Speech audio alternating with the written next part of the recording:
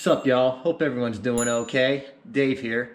Today I'm going to show you how to fix a cabinet door that will not close properly. And when it closes, it kind of stays open like so. And as you can see, there is a giant gap and that just doesn't look good. So today I'm going to show you how to fix that. You've got two hinges that hold this cabinet door, and you can see right now that they're pretty loose. This one's held in by a Phillips head screw. So I'm just gonna tighten that like so. And the bottom one's a little loose too. Bottom one's actually pretty good. So let's see how it closes now. Not bad, a lot better. But as you can see, there's still a slight gap here, and the shock absorber right here is not sitting flush with the cabinet. So we're gonna make a couple other minor adjustments. So there's two ways you can adjust these hinges, and it's just a right turn or left turn. This is gonna move the cabinet door in. That'll move it out. I think we want it out a little bit.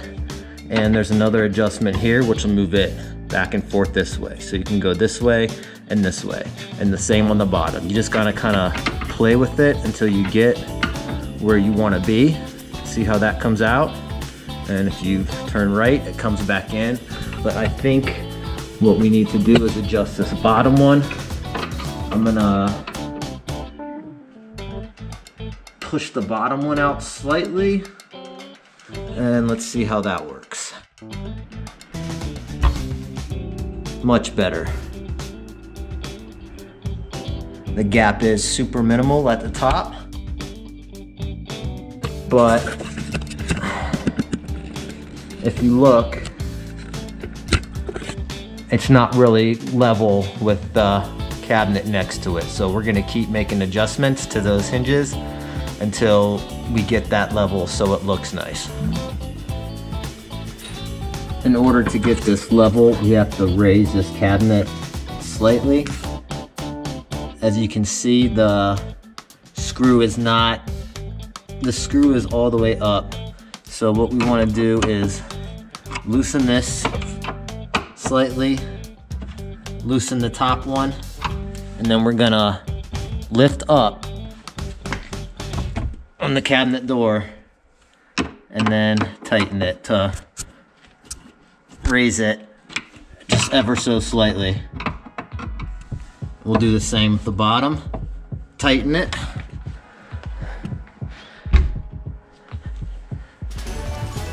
Much better.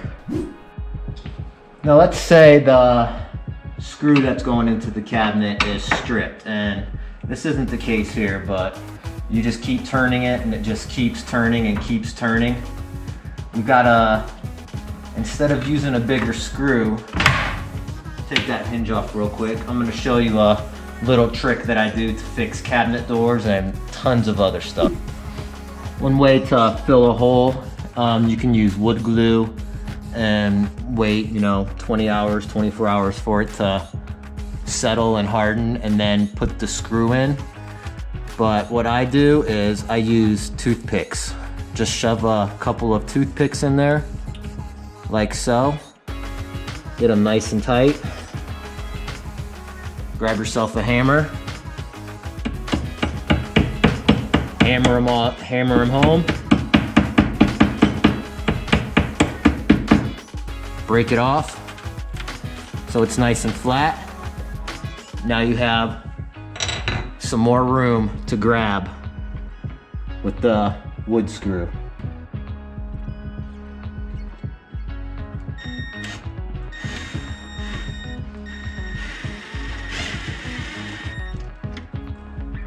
And that will make the screw a little more secure, and you won't have to be tightening it every month or two.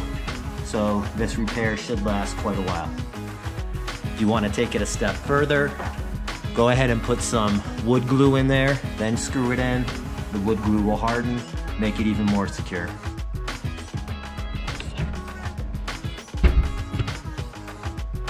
that's it for today.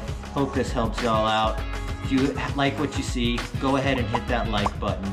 If you have any other techniques for aligning and securing cabinet doors, please leave a comment below. If you like the videos I make, hit that subscribe button, hit that bell to get updated whenever I upload new content. Until next one, catch y'all later.